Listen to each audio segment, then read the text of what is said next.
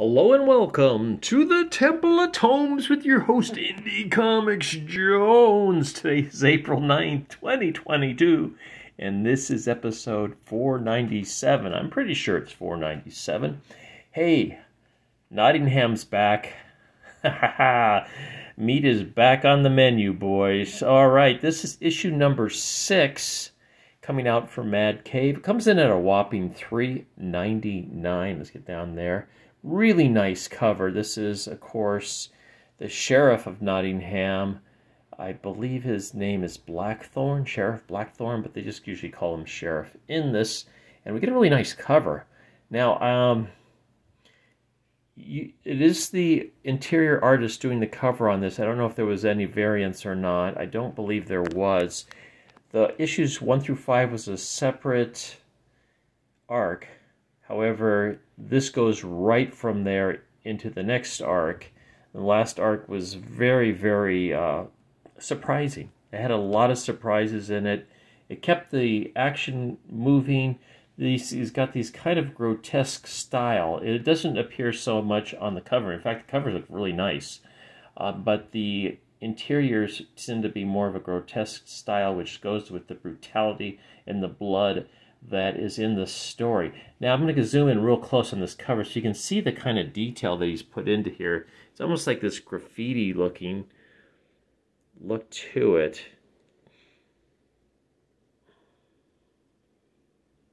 Some very nice imagery going on and just kind of builds right into the story. All these little things have something to do with the story. Now on the back here, we've got another one of his drawings. This actually happens in the book where this is a messenger and his horse gets hit with an arrow there. And once again, it gives a little bit of a design down here, not too much. The Templar signs and perhaps hills or the ocean, not quite sure.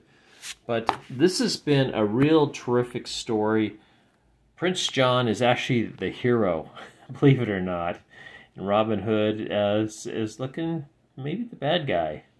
Maybe not. We'll have to find out how this arc progresses.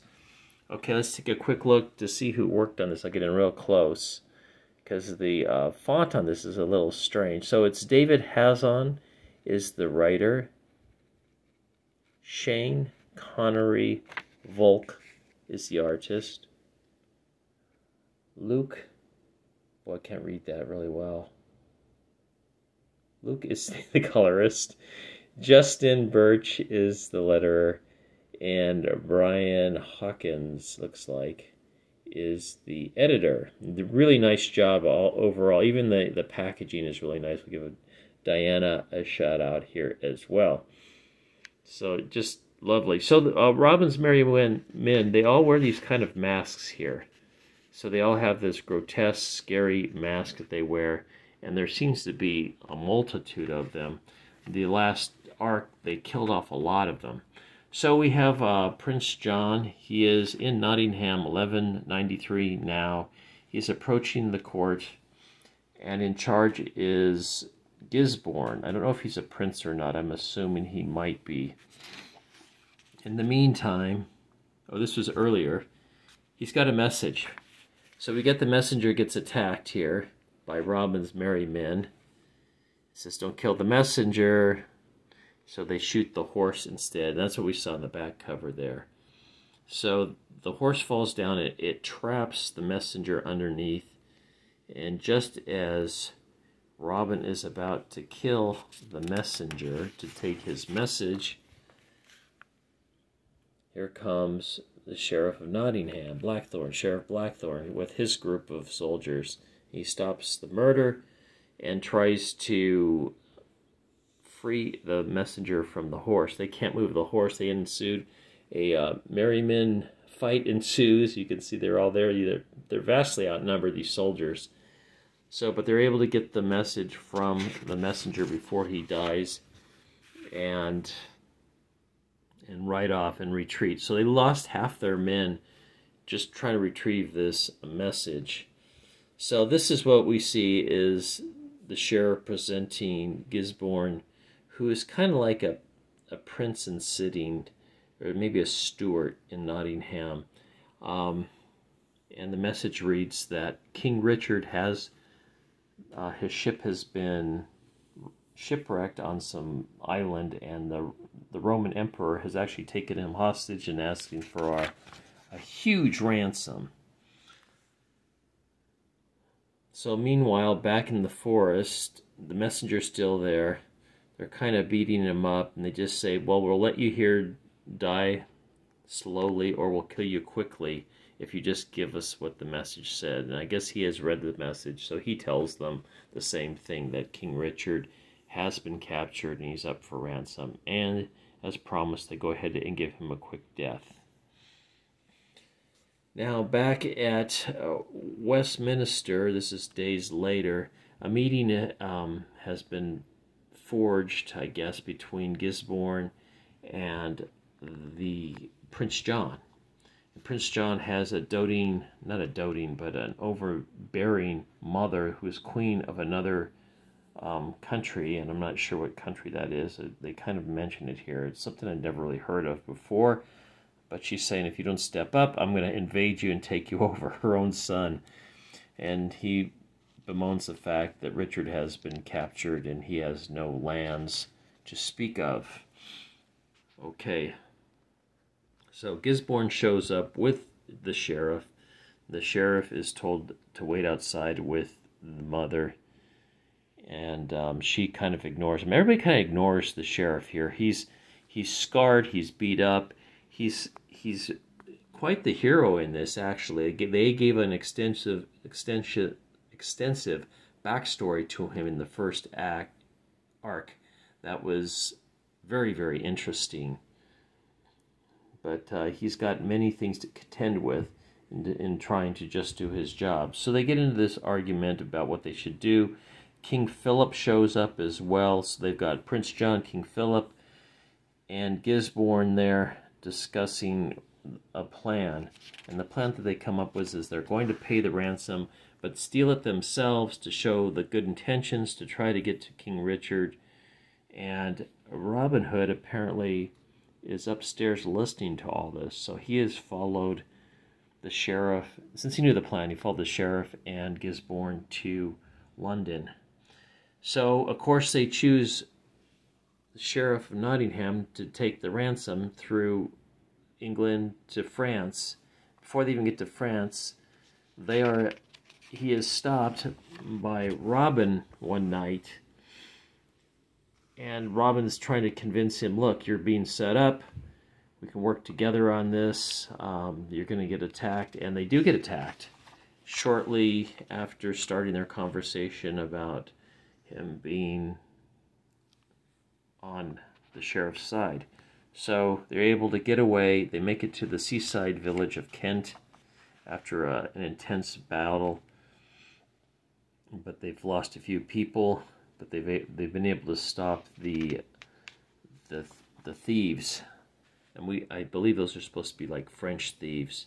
Meanwhile, back in Nottingham at the Maid Marian's place, she's coerced someone else to come in and take her place in bed while she goes off to Sherwood Forest to talk to the remaining people there. Little John, I believe it's Little John, might be Friar Tuck or something like that. They don't believe her, but she's saying, no, you've been abandoned here, you're stuck here, you should be following me because I have no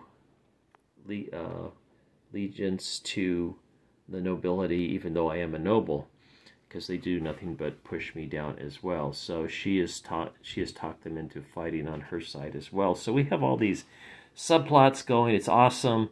This is a highly recommended book. I would start with, get that first trade if you can find it somewhere. It comes out from Mad Cave.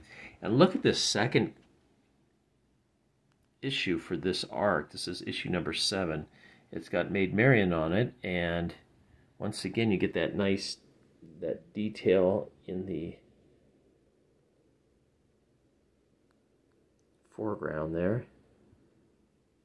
Just really well done. I'm really, really impressed with this story. I love reading this thing. I'm so happy when I saw this on the stands. I didn't know the second arc was coming out, even though they hinted that it would continue. at the end of the first arc, which had a great battle at the end there. So they also give us a preview of something called A Legacy of Violence. There wasn't enough here to really, for me to actually recommend. I'll just give you a short view of everything is in here. I just really couldn't feel what the story is for. But all the white people in here are colored green for some reason. I'm not sure. You see a black person there, and they look black, and everybody else has got this green tint to them. Not sure what's going on with that.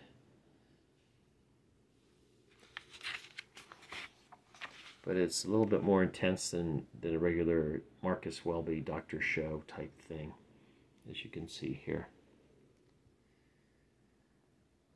So there's some mystery going on. Not sure what it's about. Like I said, at this time I can't recommend that, but that is A Legacy of Violence. And there you go. Nice recommend here. Nottingham, issue 6. Get the trade if you can get that. I think you'd be able to follow along even if you started with issue 6 for the beginning of the second arc, because you know the characters already.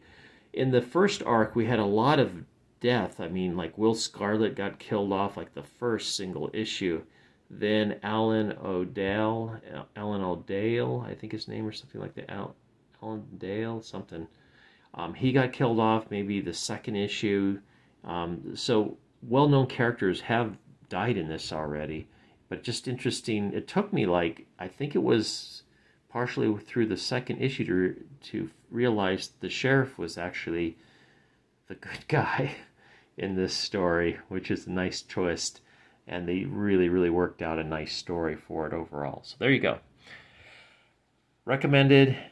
Thanks for stopping by and watching this comic book review of Nottingham on YouTube. As always, please like, please subscribe if you haven't. Please leave comments, and we'll see you next time. I'm one of the last comic book channels actually reviewing comics. So please stop by again. This is Indie Comics Jones bidding you adieu.